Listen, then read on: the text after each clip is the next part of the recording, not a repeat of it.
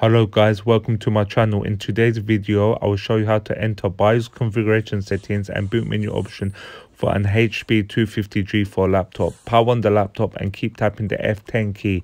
Yes guys, the F10 key. So as you can see, we have now entered BIOS, so you can change system settings accordingly. Okay, I'm going to exit BIOS now and enter boot menu option. So restart the laptop and now keep tapping the F9 key, guys.